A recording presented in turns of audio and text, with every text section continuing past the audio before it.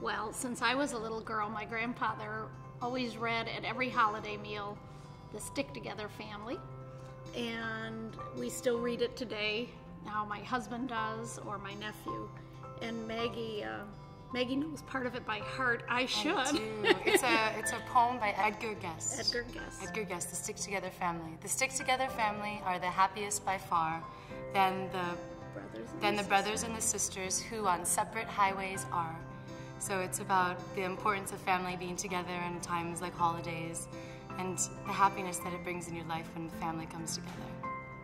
Exactly. Another tradition, one of my favorites since I was a little girl, was going for the Christmas tree. And we bring it back on the roof and we trim the tree. My mom usually oversees that. Very much so.